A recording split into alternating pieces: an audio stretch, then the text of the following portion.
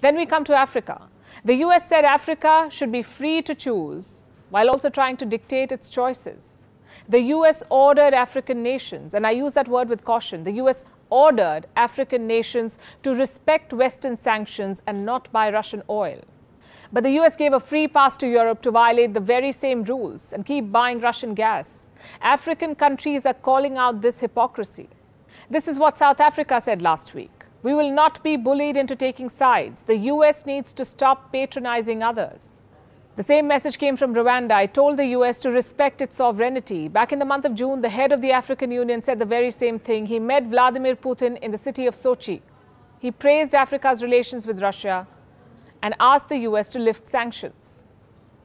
In the month of April, the United Nations General Assembly held a vote to suspend Russia from the Human Rights Council. Do you know how many African countries voted for this resolution? Only 10 out of 54.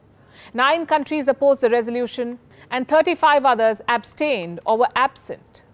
This is a serious snub to the United States, and it wasn't the first one. In the month of March this year, when the UNG held a vote calling upon Russia to withdraw troops from Ukraine, 17 African countries abstained from voting against Moscow. What explains all of this? Is it the food and fuel shortage that Western sanctions have triggered in Africa, or is it the patronizing attitude of Western countries towards Africa? The answer perhaps is a mix of both. You see, African nations are tired of being pawns in global struggles. They're tired of being told what to do and suffer the repercussions of decisions that are not theirs. The last Cold War left them frozen in time. It turned their continent into a battlefield, a staging ground for the East and the West. The 1960 Congo crisis, the 1966 Namibian War of Independence, the 1975 Angolan Civil War, the 1977 war in Ethiopia. They were all a result of the battle between the US and the Soviet Union, a battle between capitalism and communism. These wars claimed millions of African lives, cost untold amounts of money, and hindered Africa's growth.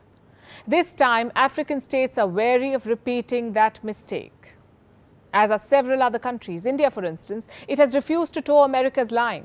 In the last Cold War, India pursued the policy of non-alignment, non-adherence to either side. This time, India is pursuing a policy of multi-alignment, a series of parallel relationships that strengthen multilateral ties, meaning India is taking decisions based solely on its own national interest, not on how other governments are going to perceive those decisions. And just like the last time, Latin America is on board with India in making these calls. Take Mexico, for instance. A few days back, the Mexican president said that he was going to submit a proposal to the United Nations, a proposal to create a commission for world truce. And he said this commission would remain for 5 years, and it should include Prime Minister Modi of India, Pope Francis, and United Nations Secretary General. These should be the members. He said this commission is required so that governments can dedicate themselves to supporting their own people instead of fighting other people's wars. The message is loud and clear. This is not the 20th century. The times have changed. The US cannot bully others into taking sides. It cannot be oblivious to their interests and then issue lectures on morality. The US set out to isolate Russia in this war through economic sanctions and political pressure. It's not making much progress. Europe faces a tough winter ahead. The world is suffering food shortages. Russia too is suffering, but it's far from isolated, let alone defeated.